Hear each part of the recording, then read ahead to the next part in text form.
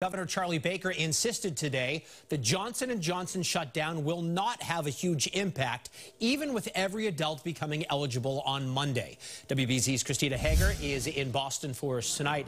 And Christina, we did get some good news today about the other vaccines. Yeah, David, this could help make up the difference. The governor says the federal government is boosting its shipments of Pfizer and Moderna to Massachusetts next week by about 8%. He calls it a moderate increase.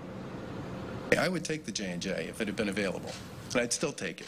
But that hasn't been an option since the federal government hit the brakes on the very vaccine Governor Charlie Baker has praised over and over as a game changer.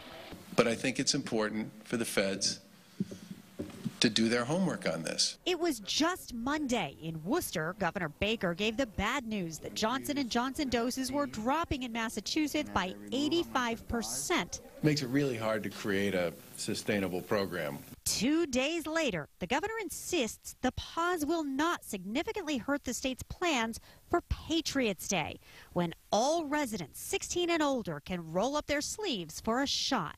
Because there's not that much J&J that's currently in the pipeline, I don't think it changes that much. This is a program that's built primarily on the back of the Pfizer and Moderna vaccines. Also, starting Monday, here's the throw. Boston's beloved baseball team partners with the state for Red Sox Week.